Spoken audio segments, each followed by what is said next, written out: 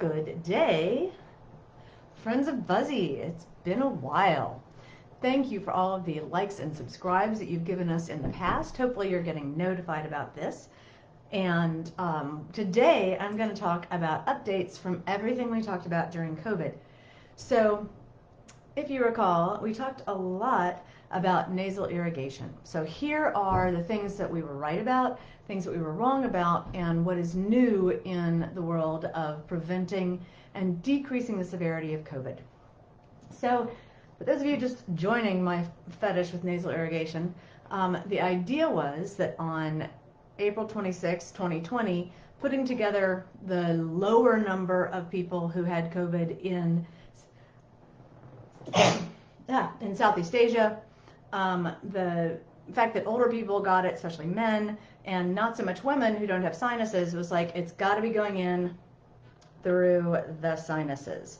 And how can we clear something out of the sinuses? Well, in Southeast Asia, they do nasal irrigation. Let's try that. Then it was also thinking, well, you know, betadine is something they use for sinus surgeries when people have ongoing impacted bacterial infections, and betadine is good for viruses, so let's try that. Here's how it all came out. It turns out that yes, if you use nasal irrigation, 240 cc's, which is basically a cup, twice a day with saline, you decrease the likelihood of catching COVID 10 times, and you decrease the likelihood of hospitalization or death about 11 times. So those numbers may vary. Hopefully, I was hoping to have some news on the paper by the time I did this, but by the next time we should have a happy in-press notice to share on the medRxiv nasal irrigation paper. There are a couple new things we've learned though. So question one, does putting some kind of bactericidal up your nose decrease your getting sick? It doesn't. So there's a couple studies that looked at betadine and nasal irrigation, and with viruses, specifically with COVID, they did not find that it reduced viral load, and there wasn't a significant difference clinically. In our own study, the one person who was hospitalized was actually in the betadine group.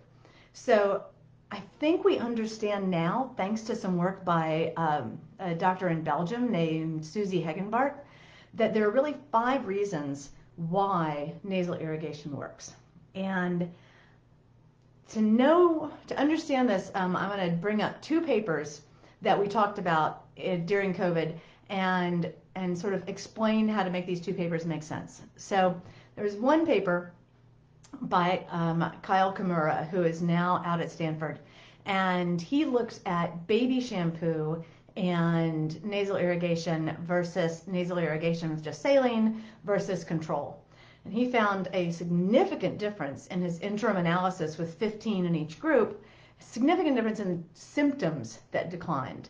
And he's like, we're checking the nasal load, the viral load, we're going to see what that does.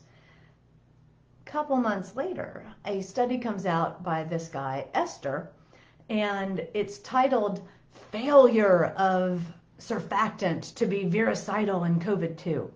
And the whole paper is about the fact that baby shampoo in this group of people did not kill the virus, but it gave a picture of clinical outcomes, and it sure looked like the clinical experience of both of the different groups who were doing irrigation was better, but they didn't even comment on the statistics.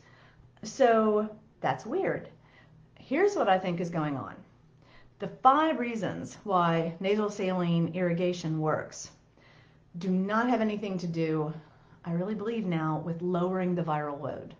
It made a lot of sense to me. The nice thing is if you're using a Navage, you can see your boogers at the bottom and you're like, oh, I'm doing some good here. I don't think that's what's doing it. Viruses replicate so fast that I don't think you're getting rid of enough to cause variolation.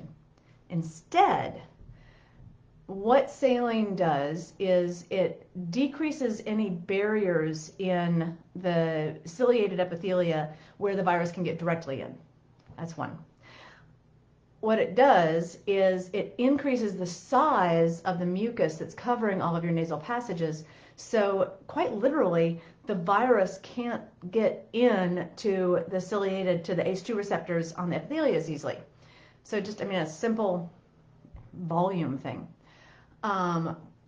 Third thing is that having a hydrated nasal biome actually makes it possible for the virus to be tricked and to be moved out to the surface where it may replicate. So ironically, if you've got a really healthy, hydrated nasal system, you might have more virus on the surface because the biome is actually tricking the virus to go out rather than in.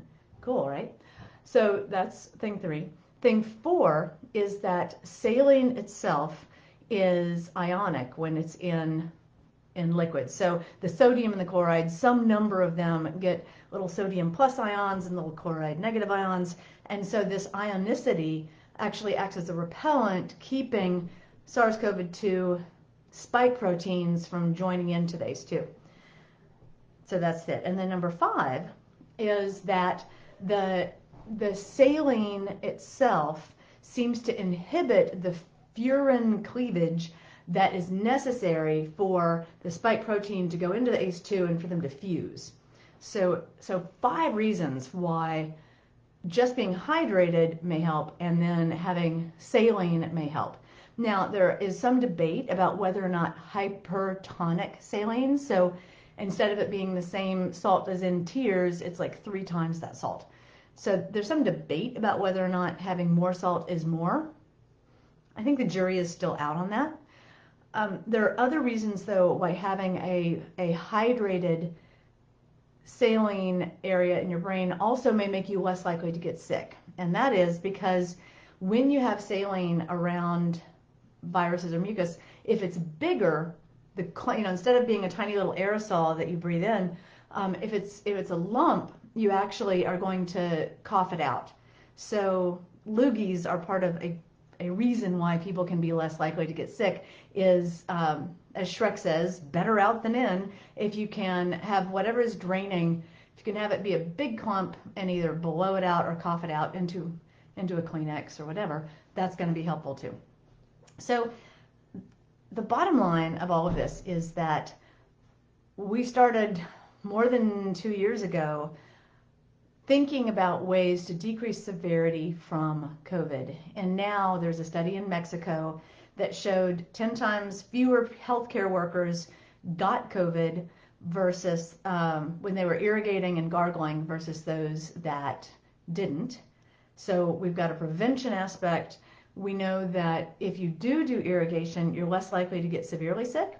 And actually in our study, we found that there was a dose response. People who irrigated 2 times a day or more were highly significantly less, had a shorter duration of symptoms, even if some of them had had symptoms for fewer days beforehand, and you would have anticipated that then they would have probably felt more sick, and that's why they got tested, and they would have lasted longer. It still was shorter. So that's pretty cool.